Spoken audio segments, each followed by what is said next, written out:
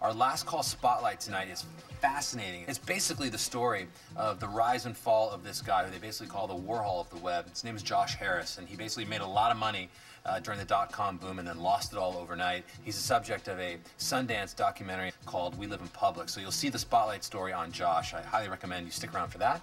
Let's move on to the spotlight because it's really fascinating. It's a story of Josh Harris, who was a guy during the dot-com boom. He made like $1 million. He was a millionaire overnight, and then just as fast, he lost it. People have called him an internet pioneer and a complete and utter nut job and everything in between. He was the subject of the grand jury prize-winning film at Sundance called We Live in Public, was based on him. So tonight in our spotlight, here's Josh Harris.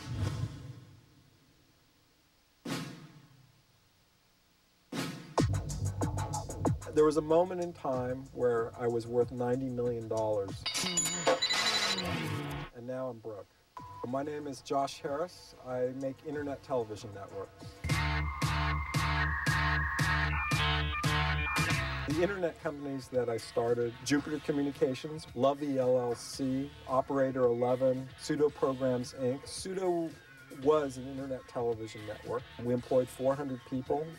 Little Wing, who is a new viewer. Pappy is a new viewer. We got some new people out there. Oh boy, word's getting around. We hoovered up the culture of New York City. If we were doing hip-hop, Eminem in 1996 showed up in our shop. The technology people, any piece of culture that we could think of, we ran through our internet television network. Hello, I'm Josh Harris, president of Jupiter Communications. Jupiter Communications was the leading research and consulting firm on the internet. We got paid well for that. That's why the company went public and did very well. I was throwing parties before the wealth came in. It's part of my work. We do these interactive parties about once a month, bring down the sort of different groups from downtown New York, from arts and cinema. Quiet, the New Year's 2000 party. According to the Museum of Modern Art, it was the greatest party ever thrown in the history of New York City. I spent conservatively $3 million to produce that piece of work.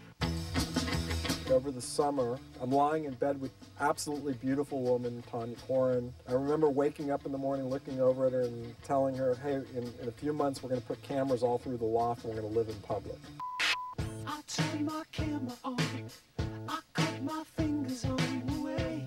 Every orifice of my loft was wired. It had infrared cameras in the bedroom, in the refrigerator, in the cat box, inside the toilet, looking up. That was the money shot. By the way, the key for this is we projected not only the stream that we put out, but the people talking about us on chat on the walls. So it wasn't just benign people watching us. They were actually became involved in our life.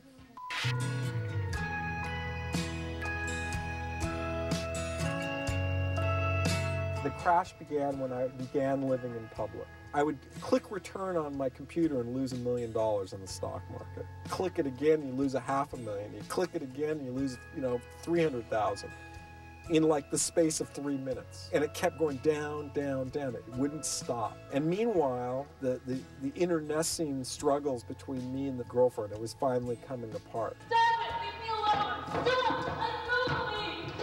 Don't hurt me! I don't want to be treated like that ever. That was one of the worst days of my life. When I built We Live in Public, I had a feeling that the devastation was going to come. I put the place up on the market because I'm going to quit living in public at the end of this month. Yeah, I lost $60 million from the bust. It hurts. Still hurts. So I purchased an apple farm, and for the next 5 years, I went to upstate New York, farmed apples alone on a farm.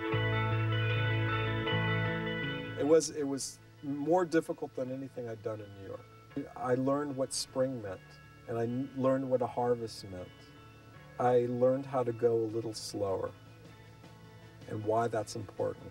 I found out who I really was and became the whole person that I needed to become.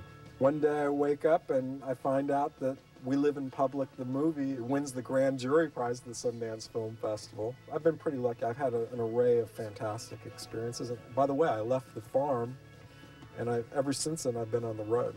There was a moment in time where I had an opportunity to do something great, and I did it. I took that window of opportunity and went for it.